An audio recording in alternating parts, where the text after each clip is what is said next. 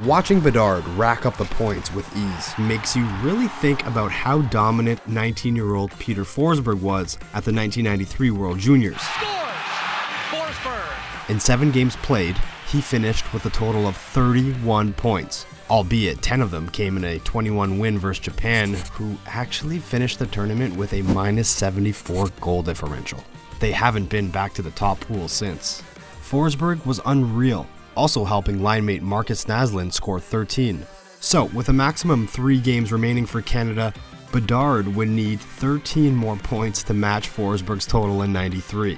An extremely tough feat, no doubt, but how cool would that be?